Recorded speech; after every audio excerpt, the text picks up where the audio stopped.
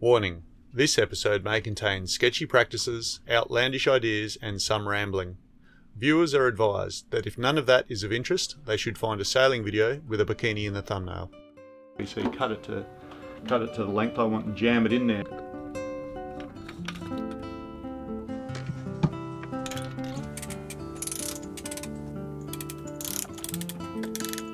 This is the third time I've actually had the engine out of this boat.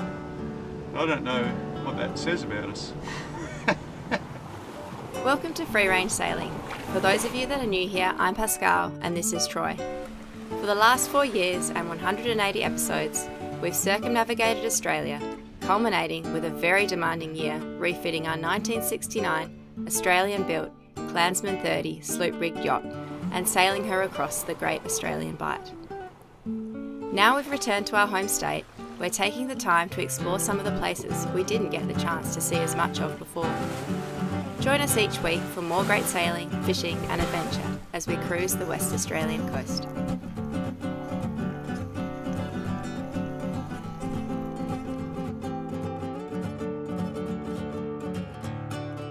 Sailing has often been compared to making repairs in various exotic locations.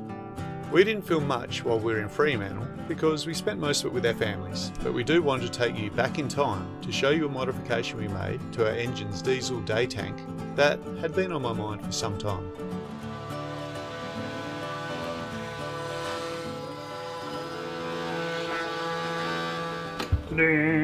Ooh.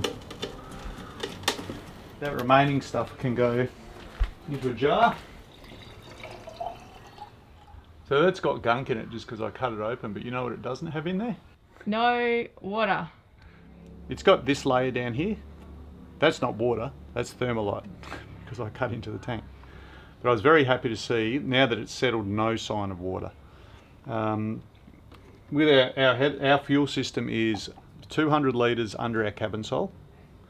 Then it gets pulled up through a Raycor water separation filter and a 10 micron filter before being delivered into here, and then it goes from here through a cav filter, which is another water separation filter with a 5 micron filter on it, and then on the engine itself is your last chance filter, which has got 2 micron. So far I haven't found anything in the cav filter or the last chance filter whenever I've done any engine servicing. So far the Raycor filter does a good job, which they want to do, because I think a Raycor, the actual 10 micron filter that goes in a Raycor is like almost $20. They're pretty expensive, but they've done a good job. So we've never had any water issues and we've never had any filtration required after this tank. We will after I've done this. That cab filter is going to definitely pick up some of this dust, but that's definitely larger than 5 micron. We made this, when did we make it, Pascal? How long ago? We made it in Townsville 2 years ago. A long time ago. So this is our header tank. We had a stainless steel tank. We made a new one out of thermalite and epoxy. And having a look in here, we can see that diesel has no effect on epoxy whatsoever. You know what else diesel doesn't have any effect on? PVC. PVC pipe and diesel have a really high compatibility, and you can check that out online if you like. So we were really unhappy that I didn't make this a baffled tank. I didn't make it a baffled tank because it was so small. And it's no big deal. Like, we can hear a bit of sloshing. Wouldn't mind getting rid of that sound. But I want to get rid of the risk of aeration of diesel. And also, this sight glass is incredibly hard to read while the diesel's moving around so much. So I've retrofit it, and instead of building new baffles for it, I found that it was just easier to go and get this 90mm PVC, cut it to the length I want and jam it in there. So I've also got some, this PVC is a bit dirty, I'll clean that up. I've got some other sizes just to make sure that it can't move. It's a pretty rough job, so the diesel can get all around these, but they'll act as baffles, so a little bit of a retrofit. There you go, you won't see that anywhere else. I got the cuts fairly square, but I knew that it wasn't important because you actually want gaps underneath. Diesel is so thin that it will have no problem flowing underneath, and that's how baffles work. That you can't have diesel transferring through the sides and getting momentum and sloshing. It has to go down, it has to have a tortuous path wherever it wants to get to. So there's nowhere here where a big bit of a diesel will slosh. You'll see that when we're reading the sight glass, it'll bob up and down a little bit, but it won't be like a real seesaw that we saw in a seaway, making things hard to get a real gauge on. I'll just say one thing about the cut. I made these cuts, they're not 45 degrees, I don't know what angle they are, they're any old angle. But now when I come to re-glass this lid on, if I'd made straight cuts it would fall down to the PVC. But now I should be able to manoeuvre this in. That was a bit rough there, so I have to squeeze him in. But I'll be able to manoeuvre this in, backfill it with thickened epoxy and do it with fiberglass tape, and it should be just as strong as it ever was. Maybe even stronger because there'll be a thicker fillet through there. There we go, that's one more. That's one thing that's been bugging me for, I won't say 2 years, but at least, I don't know, at least 12 months. I was thinking maybe I should have just put baffles in there. Big tanks, big tanks have baffles because you have such a thing as called free surface effect, and if you're not familiar with it, what it means is a liquid can act, you know, like the old thing loose cannon. If you have an unrestrained weight on a boat, say a ton, and it's moving, you know, you can understand it might do a bit of damage. Fluids are exactly the same.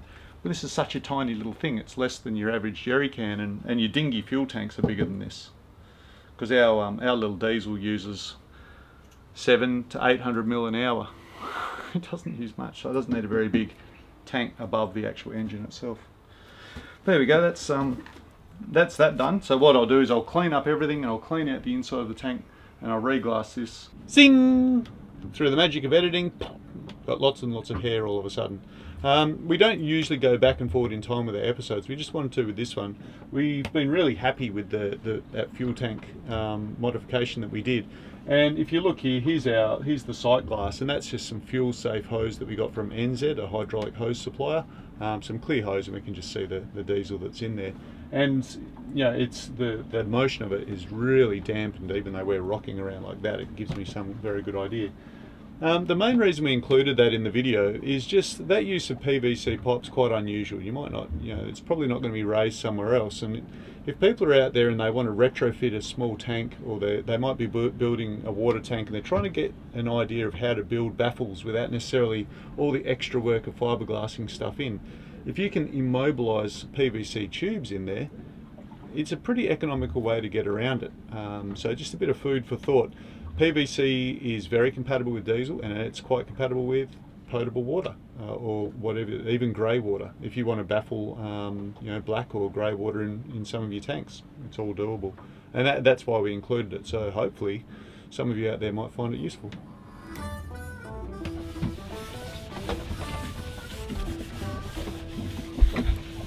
You've been busy sanding away there. What do you think?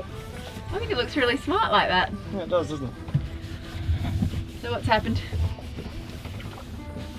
Well, I don't think I can be bothered maintaining varnish in the sunshine, so we'll just go with my old favourite, oiling.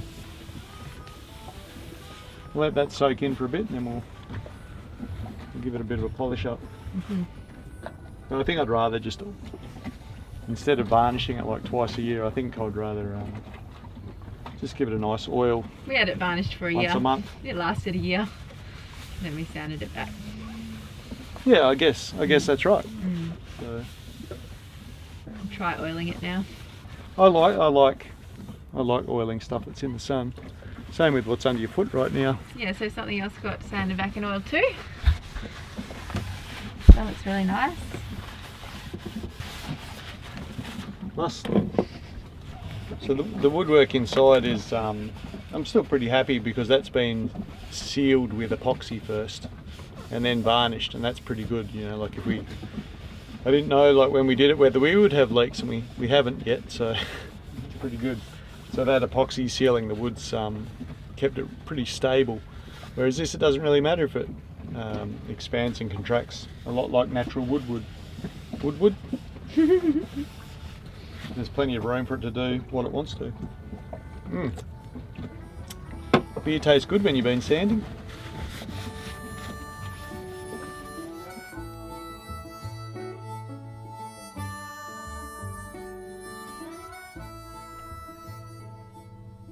We're doing a bit of maintenance, and it's a good time for me to talk about our cooling line taking seawater to our engine, because I have this teed into it. There's just a T-valve there coming through a bracket I made, and I put a male Camlock fitting on there. If you've been with us a while, you'll know that we love Camlocks.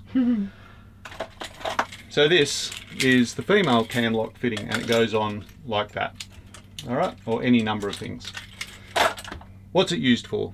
So if you want to imagine, the sea comes up through a valve that's on the boat, comes up through here, through our sea strainer, and from here goes into our engine. So there's only 2 valves in this system, at the skin and here, isolating this here. So this little fitting here enables us to do a lot of different things just by opening this and closing that. So one of the things that we can do is we can just have it as we normally have it with our deck hose pump. Okay, this hose here is going to a diaphragm pump here, and that's whenever we're cleaning a tuna, like what you can see here. You know, I use a hose, and we can use that for cleaning our anchor and all sorts of stuff like that. So with a Camlock fitting, they just go on like that. You close these bars. If you're wise, you'll zippy tie those shut or wire it shut so they just cannot come off. And now when I open that, water can come up from the sea, along here, out there, and we can use it as a deck wash. And it's fine, like the engine draws enough water through when we're doing that. I can run the engine and the deck wash at the same time, no problem. Tried it, it works. So that's the first configuration, that's just a deck wash. I'll take that off because that deck wash pump, because I've got a Camlock fitting on here, we can also put one of these on, and that's a 3/4 inch tail. So we can get some 3/4 inch hose, put that on there if I need to, and now I can use that as an emergency bilge pump. Electric, okay? So it's a deck wash, but it's also an emergency bilge pump. We also have this, and that can go in there. And that's just a 3/4 thread, and that's exactly the same as you'd find on a garden tap, which means we can use these, and we can put those on, and then we can use our hose that we use to wash down the boat. I can plug that on there, like that. Imagine there's a hose. Now that gives me a long hose that I can use this to empty out any compartment that's flooded anywhere in the boat, just by using that. If you remember when our water maker failed, we used this system to pump salt water out of our lockers. That was always going to be an emergency backup bilge pump. Alright, so that's the deck hose done, so we'll get back to the cooling system. I'm trying to explain this as well as I can without just rambling for ages. But we've also got this, another 3/4 fitting that can go on there.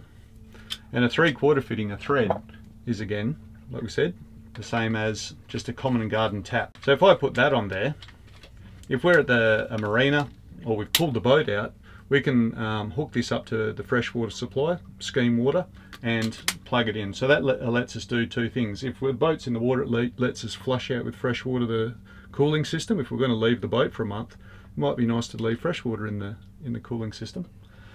Also, if we pull the boat out and we want to work on the engine and run it, then we can do that. So that allows us to do that. So once that's plugged in, you open that and you close that valve that goes to the sea, and then that is just fresh water straight into the engine. Or I can use one of these with a big 3/4 tail, and the engine's cooling pump will suck water through here as well, and that means I can use this as a bilge pump. I can use the engine as a bilge pump. So we can use the deck hose as a bilge pump, and we can use the engine as a bilge pump. And we can use the engine as well as the bilge pump to suck out any other compartment as well. So we've got a lot of redundancy there. We've got the primary bilge pump, we've got a hand bilge pump out in the cockpit. We can use our deck wash pump, electric, as a backup bilge pump, or as a bilge pump with a long hose that we can drag off somewhere else. Well, this one's struggling to pull water, we can do it somewhere else in the boat. And we can do the same thing with the engine as well.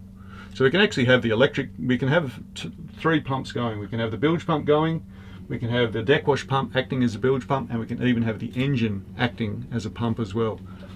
And it's important that when you're doing that, that all of these go through the engine strainer. The last thing you want to do if you're using the engine as a bilge pump is to pull something into the engine and actually screw up your pump. You know, it's like snap off the things in the impeller, because then you'll overheat the engine and it'll stop working as a pump. So this little addition here, as soon as you put like a little camlock fitting in the mix, that can be isolated. You know, it really needs to, you have to be able to isolate it with a nice ball valve. As soon as you do that, it opens up a wide range of things. An engine flush, multiple bilge pumps, all the rest of it. I'll tell you one other good thing to really have on there though, is if you're not going to leave it hooked up to your deck wash pump and wired in place, we also have these caps. So if I ever wanted to leave it with nothing on there, I can put that cap in place as well as that ball valve, and I know that the boat's not going to sink because this is under the water level. This is what it looks like back in place. So the bracket's holding it secure on there. You can see that I've used a cable tie. There's metal pins here holding those arms up, but I've also cable tied that additionally to just make it a bit tighter, and it makes it a little bit more waterproof. But those metal pins there, they're the safety ones, so it can't come off accidentally. There's the isolation valve, so it's all in place here. There's the sea strainer. We'll let the ocean back in. Mm-hmm. And we can open that. So that's the deck hose pumping now. That's pretty much how it is now that we've got that pump off. It always stays like that, all zippy tied up and everything else like that. But of course, if we want to use those other contingencies, then that's how we do it. We showed you. This is our new exhaust that we've just placed in, just lagged there I mean, it prevents any burns, but just to keep the temperature in the pipe and on its way. You did that today, didn't you? Yeah, everything's lagged up, so that's all. For people that don't know what lagging is, it's really itchy tape made of fiberglass that you put around exhaust. You can seal it with water-based house paint as well, and then enjoy the smell as it sort of burns off and sets on there and sets the fiberglass, but we haven't done that. Very good. Very neat install. Yeah. I was talking about leaving it out, wasn't I, because we want to do those engine mounts, but really that's the only one that's in the way. Everything else is off to the side quite nicely. And yes, you haven't actually filled people in about that, because you're doing this maintenance now, but we're also waiting in Dampier for something, aren't we? Yeah, we had some the metric 12, so almost half-inch studs that the engine sits on its mounts. The two front ones have sheared, so we're going to have to what we're going to do is get a bunch of rags, and we're going to put one of the dinghy seats across here, put a come along, you know, a little lever block, and lift the engine up off its mounts, replace those, put it back on, and then go to the Montebellos. Woohoo! I make it sound easy, don't I? Got that to look forward to for the next couple of days. Got to go collect it from the post office first. Yeah. Yeah. We'll go collect it and then we'll do that. Never leave home without a way of lifting your engine up and down is my motto.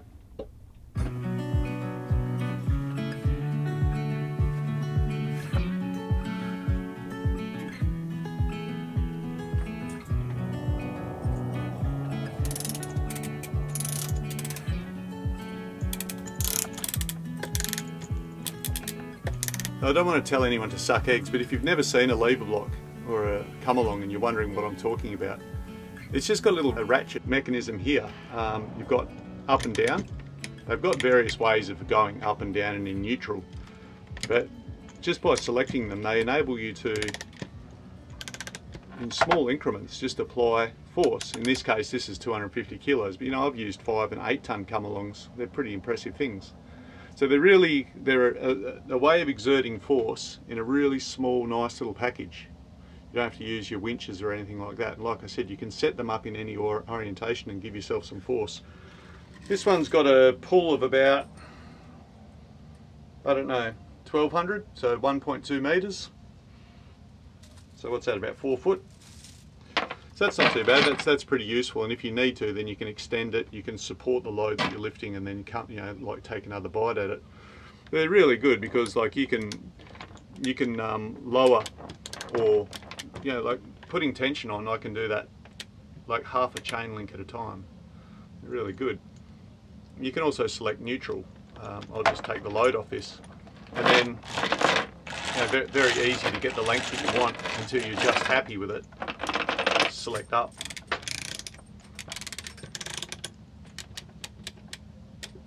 For the lifting strong back, we've used our dinghy seats, doubled up. We constructed these with the help of our mate David in Cairns.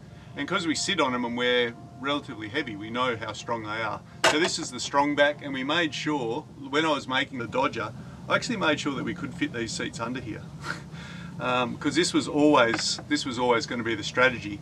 So obviously this isn't something that's applicable to everyone on their boat, but it's not a bad way of just pointing out, you know, just you might have to come up with some lateral thinking on occasion to sort your boat out, but if you can actually do some of that thinking ahead of time and have a plan, lifting an engine out seems like something that you might not want to tackle. If it is something that you think you might want to do and you really want to be independent, you might have to think about how am I going to, you know, how am I going to brace things to be able to actually lift the engine out. This is the second time, third time? This is the third time I've actually had the engine out of this boat. I don't know what that says about us. But we've always successfully managed to do it and sort out our problems. So that's all right. When did we rebuild this, Pasky? In Darwin? Yeah. 3-4 years ago? Yeah. Still looking just as rough as it ever was, wasn't it? Still going though. People that know about Hitachi alternators might be wondering what this black cable coming out of here is for. Off the windings inside, the field windings, I have this, and it's a means of just bypassing the internal regulator, and we run this through a dimmer, like a variable resistor, so that we can control the output of this alternator manually. So in the comments, don't ask. That's what that black wire is for. It's not a factory feature, trust me. One engine mount out. Oh, that's the sheared bolt. Just short skin. I can't be certain, but like I think, I don't know, getting thrown around in big seas probably didn't help. This is only a little engine, it's only 150 kilos, but it's still getting thrown around a bit, you know. And over time, this thing, you know, the vibration of a 2-cylinder is a lot more than, say, the vibration of a, you know, particularly an 8-cylinder. It's much smoother. So, but you know what, like that, all of the mount is good. All of this is still sound, so we just need to throw these in. So that's really great. I should be able to get this out and then make sure that that will start, and then I'll actually put it under the engine mount. You can see down here what I'm talking about. I'll be able to drop this down through the hole, put the mount, and then put it in position, and then I'll be able to move everything. The height of this, once it's in, I can't get it up and under. There's not enough space. So we're having to do a bit of a workaround. Now that's just boat engineering all the time. The two skills you need to be an engineer on a boat are to read the instructions, because you'll be the only person on a boat that will. I know that there's skippers out there that are probably throwing their hands up in the air, but there's other ones that are more self-aware. That like, yeah, that's right. That's all my engineer ever does. But yeah, you have to be able to read instructions, but also understand, come with novel workarounds, because it's just, boats are just such crazy environments. I'm going to need you to do more than hold cameras. I'm going to need assistance. Wait a second. And push down when you do it. Yeah, I'm going that way, right? Yep. That's the gotcha. Oh, I got it. Wait. Okay, good.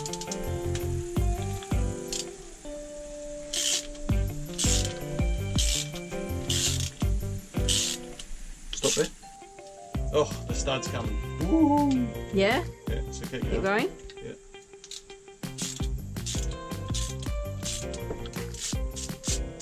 Okay. Done. Show us it. You've done the starboard one, no, the port one already? Yeah, so I put it in while this one was holding it in place. I wanted to do the other one to get the adjustment as near as I possibly could to the old adjustment. Yeah. And that'll cut down my work if I need to do much alignment. So that's done. That's in, and it just needs the final sort of jiggering around. The threads are really cleaned up so that they go down quite smoothly. in there. What keeps it in there is that thin nut that I'm using as a locking nut before, because I was using this to clean the threads. That engages against there. So all we need to do is bury that thread in there. At least, like this is an M12, so I need to bury it about that deep in there, and it'll be strong. Don't know if you can tell by the look on my face, but I'm incredibly happy because my skipper and captain, love of my life, Troy, has fixed the engine mount so we can go to the Montebellos. Yay! I like how you had to clarify that it was me. Well, it's not me. I love my life and skipper, Troy. In case you were wondering who that was. Accept no substitutes. You'll have to take my word for it. The engine was running a minute ago, but it's pretty noisy, so I didn't bother filming it. So yeah, I'm just working. Well, the next I'm not slacking off. I'm working. See. The next couple of days we'll go for a run, hey? Yeah. And we'll go for and explore and make sure I'm satisfied. It's all very well to sit here in harbour and declare that it's a done deal. We sort of need to go away somewhere else and then see. Give the boat space to go wrong. Not much room to work. Yeah. Yeah, it looks really awkward in there. It's like a tiny little space. That one's easy to get to. Sort of. Well, easier than the other one. It's like bloody awkward. If you enjoyed the video, hitting the like button helps to get this video suggested to like-minded people. Thanks in advance and see you next time.